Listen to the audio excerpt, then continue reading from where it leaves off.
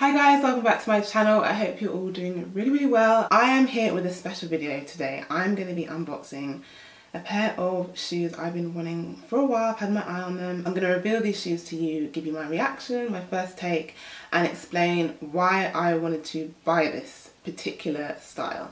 So sit back, relax, and I hope you guys enjoy the video. So this is the box it came in. Let's see. Oh.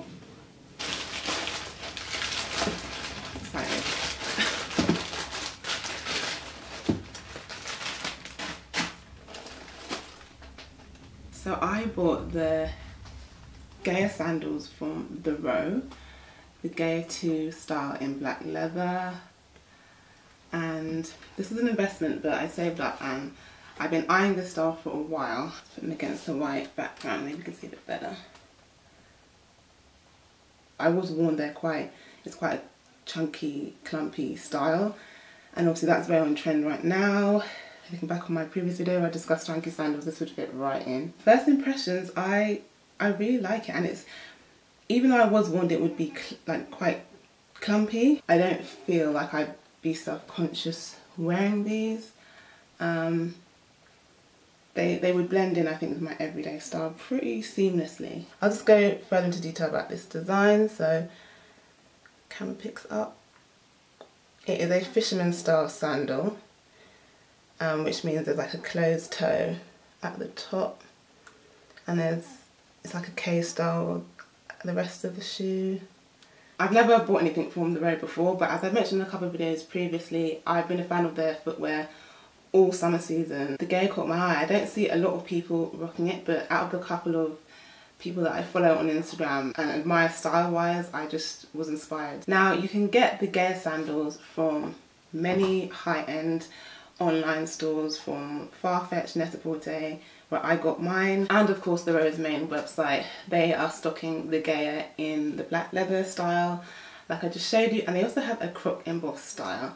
And from what I can recall, the other colourways that are available across these websites are brown leather and white leather also. So there's a small range that you can kind of look across and see which colour suits you, suits your style from day to day. I just think this is a really great casual piece of footwear to invest in, because it will blend in with a lot of outfits, especially now as the weather's hot. I think you could still rock this towards the colder months, so into autumn. Just slip on a pair of socks underneath. I think that would look equally as chic. And if you aren't willing to put your money into the Row's sandals, you can buy a lot of similar styles for a lower price range. So Churches are selling a variety of fisherman style sandals in black leather and brown leather. From what I last checked, they were being sold through Farfetch, so have a look on there. Charles and Keith have a classic black pair and a bright yellow patent leather style also, and for high street lovers, Zara and other stores have their own version of the fisherman sandal. Doc Martens, they have the mono fisherman sandal, which is a chunkier style which fits into more their aesthetic, and finally styled with their Brady shoe.